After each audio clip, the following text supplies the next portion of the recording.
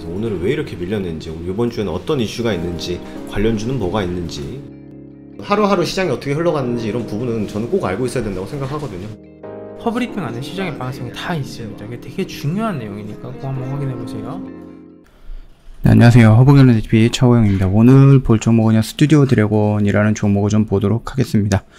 최근에 이제 OTT라든지 드라마 제작, 영화 제작 이런 쪽에다가 좀 웨이브가 좀 많이 왔었죠.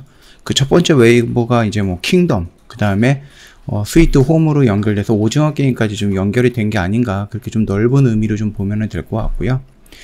일단 요거 리포트가 나왔기 때문에 요거를 좀 보기 전에 저 허브경제TV 그저께였죠. 갤럭시 머니트리라고 해서 주력주 하나를 좀 정리를 했습니다. 그래서 좀 깔끔하게 홈페이지에 좀 정리해서 올려놓은 게 있거든요. 요거 한번 구경해 보시면은 저희 허브경제TV가 어떻게 움직이는지 그 부분도 한번 정도 생각하시는데 도움이 되지 않을까라고 생각을 하고요. 일단 주력주 포트가 하나 비었기 때문에요. 새로운 종목이 조만간에 나갈 거다. 그 정도까지만 좀 말씀을 드리도록 하겠습니다. 자, 리포트를 본다라고 하면 이제 5차에서 7차 정도의 웨이브의 주역이다라고 하는데, 그러면 1차는 뭐였고, 2차는 뭐였고, 3차는 뭐였고, 4차는 또 뭐였을까? 이렇게 좀 보면은, 1차 같은 경우는 킹덤이 되겠죠? 그, 좀비 영화, 좀비 드라마였죠? 이 두 번째 같은 경우는 스위트 홈이라는 부분이었고, 세 번째 같은 경우는 오징어 게임이 될 거고, 네 번째는 마이 네임이 될 수도 있는 거고, 얘도 이제 전 세계에서 4위까지 올라갔으니까, 그리고 앞으로 나올 지옥이라는 부분들도 있을 거죠. 그래서 요 부분이 이제 4차 웨이브가 형성이 된다고 하면은, 이후로 나오는 5, 6차, 6차, 7차는 이 스위트 홈이 스튜디오 드래곤에서 좀 진행이 되는 게 아닌가, 그런 좀 긍정적인 멘트가 나와 있는 리포트입니다. 좀 보도록 할게요. 일단 목표 주가 같은 경우는 13만원입니다. 13만원이면 어디예요? 전 고점을 훨씬 돌파하는, 그것보다 훨씬 더 높은 자리다라고 좀 보시면 되겠죠. 일단 2021년 하반기 현재 나타나고 있는 컨텐츠 사업의 변화는 넷플릭스뿐만이 아니라 디즈니 플러스라든지 애플 TV라든지 아니면 티빙 웨이브 아니면 신 이런 쪽으로 해갖고요. 국내 OTT들이 국내에서 무한 경쟁을 벌이고 있는 4차 웨이브다라고 좀 보시면 될 것 같아요. 이날 나타나는 5차랑 6차 웨이브는 중국 공략만 미국 정보 이런 식으로 좀 보면 될 것 같고, 7차 웨이브는 국내 OTT들의 통합이다라고 하는데, 드래곤이 5차에서 7차 웨이브를 이끌 것으로 좀 전망을 한다.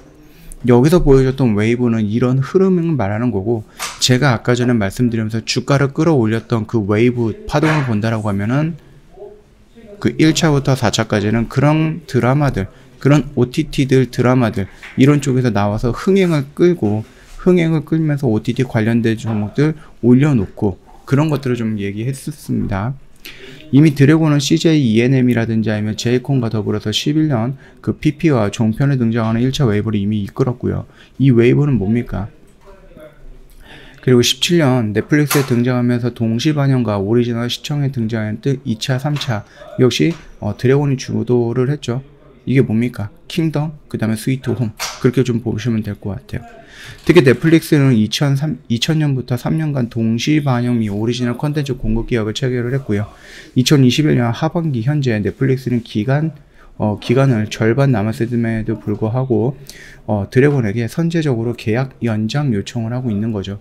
거기다가 우리나라에서 들어왔던 거, 예전에는 넷플릭스 정도만 있었겠지만은 지금은 아까 전에도 좀 말씀을 드렸듯이 여러 개 채널이 이렇게 좀 들어와 있다라고 생각을 하시면 될 것 같습니다. 또한 20년부터 중국에 구작 판매를 시작을 했어요. 이게 무슨 말입니까? 2000년 저희가 2019년도에 만들었던 드라마라든지 영화들을 이 OTT 채널에다가 팔기를 시작을 했다라는 겁니다. 그래서 2021년 오리지널 드라마 간 떨어지는 동거 등을 연간 2편에서 3편 정도 오리지널 드라마 공급 계약을 체결을 했고요. 2022년 초에는 미국 현지에서 애플 TV랑 오리지널 드라마를 하죠. 이 드라마를 진행을 할 거고 제작을 시작을 했고요. 2020년 말에 방영 및 사랑의 불식자 미국판 리메이크 버전도 제작을 추진하고 있다라고 좀 보시면 될 것 같습니다. 그러다 보니까 앞으로 2022년은 6차든 7차든 5차든 간에 이거를 드래곤이 주도할 것이다 라고 좀 보고 있는 거죠. 물론 이제 OTT라든지 이런 부분에서는 좀 성장을 하기 위해서는 오징어 게임이라든지 스위트 홈이라든지 킹덤이라든지 이런 것처럼 어느 정도 좀 전 세계의 시선을 끌 수 있는 그런 드라마라든지 영화가 제작이 되면서 한국의 K 콘텐츠에 대해서 좀 집중을 할 수 있는 그런 모멘텀을 만들어줘야지 관련된 종목들도 마찬가지고 그 업황이 움직일 수 있다라고 좀 보시면 될 것 같습니다. 근데 지금은 이제 뭐 넷플릭스 이렇게 좀만 있지만은 뭐 애플 TV도 있을 거고 뭐 디즈니 플러스도 있을 거라서 여기서 흥행을 주도한다라고 했던 드라마가 있다라고 하면은 지금은 이 넷플릭스에서 흥행을 좀 보겠지만은 여기랑 여기서도 흥행하는 드라마가 나올 수도 있는 거잖아요. 예, 충분히 이렇게 사이클 받아가면서 돌아가지 않을까 그렇게 생각을 하고 있습니다. 2024년 이후 나타날 컨텐츠 사업 4차 웨이브 같은 경우는 국내 OTT 통합이 있어서도 뭐 ENM이라든지 티빙이라든지 OCN뿐만 아니라 뭐 티빙과도 뭐 협업을 하는 사업의 변화 주도가 이루어질 전망이다라고 생각을 한다. 이렇게 좀 언급이 되고 있습니다. 말 그대로 너무 많은 OTT 채널들이 있기 때문에 이런 것들을 국내에서 어떠한 대기업이라든지 아니면 굉장히 큰 그 채널이 흡수 합병을 해갖고 하나의 거대한 채널로 만들 수 있는 부분이다 라는 거였고, 거기서 스튜디오드래곤이 얘네들한테 흡수당하는 게 아니라 오히려 흡수할 가능성이 굉장히 높으면서 좀 통합을 이끌어내는 그런 모습까지 연출이 되지 않을까라고 조금 긍정적으로 보고 있는 거다, 그렇게 생각을 해주시면 될 것 같습니다. 자, 지금 뭐 OTT 채널 같은 경우는 꾸준하게 움직일 것 같습니다. K 콘텐츠라는 부분이 이게 마감이 되는 게 아니고 다음 주 19일이었습니다. 지옥이라는 드라마, 6부작짜리 드라마인데 이게 지금 나온다라고 하거든요. 근데 예고편이라든지 이런 거 봤을 때 평이 좋아요. 그렇기 때문에 오징어 게임에서 마이네임에서 지옥으로 연결되는 이 K 콘텐츠, K 드라마 이 부분들의 좀 연결 흐름, 그리고 여기서 나오는 이제 속도, 예전에는 킹덤이 하나 대박을 쳤고 그게 다음에 스위트 홈이 대박을 칠 때까지 이 기간이 길었었는데 지금 그 주기가 좀 짧아지고 있다라는 것은 굉장히 좀 긍정적인 평가를 내릴 수 있는 거다, 그렇게 좀 말씀을 드릴게요. 차트 흐름을 본다라고 해도요, 우리가 지금 이 자리에서 뭔가를 대응할 영역은 아닙니다. 이미 우리가 대응을 했다라고 하면 이 영역 구간에서 대응을 진행을 했겠죠. 그리고 여기서도 대응을 했겠죠. 손절 이런 게 아니라 여기서 대응을 안 하셨던 분들은 여기서 매수 대응을 해도 되는 자리였다라고 좀 언급을 해드렸으니까 그거 이전 영상 찾아보시면 될 것 같고, 결국은 얘도 이런 흐름을 따라서 정고점 영역까지는 충분히 올라갈 것이다 라고 생각을 합니다. 목표 주가를 13만원으로 잡기는 했지만 그거는 제가 보고 있는 목표가는 아니고, 저는 일단은 요 저항 라인이 있기 때문에 이 언저리 정도 올라간다라고 하면은 어느 정도 물량을 좀 정리하는 관점으로 접근하는 게 좋지 않을까 라고 생각을 하는 거니까 참고하시면서 대응을 하시면 될 것 같고요. 저희 허브경제TV 홈페이지 놀러 오시면은요, 카톡 친구 추가하는 방법이 있습니다. 어렵지 않아요. 이거 보시고 천천히 등록을 해주시면 될 것 같습니다. 그리고 카톡 친구 추가하시면 저희 드리고 있는 3분 허브 리핑이라는 영상이 있죠.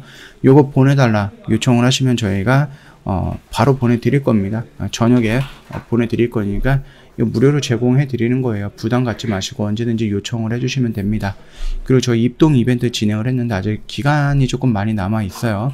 11월 26일까지라 기간이 조금 남아 있다. 그러나 좀 넉넉히 있다 보면은 시간은 금방 지나갈 거고, 저희가 아까 전에 말씀드렸듯이 주력주 한 200% 정도 수익으로 마감이 됐기 때문에 조만간에 새로운 주력주가 나가게 될 겁니다.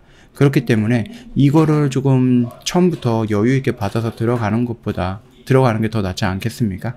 나중에 부랴부랴 가입해서 이미 올라가 있거나 아니면은 좀 부랴부랴 따라 들어가는 것보다 좀 여유 있게 저희 회원님들과 같이 진입하시는 게 더 좋은 선택지가 아닐까, 저는 그렇게 보고 있으니까 참고해 주시면 될 것 같습니다.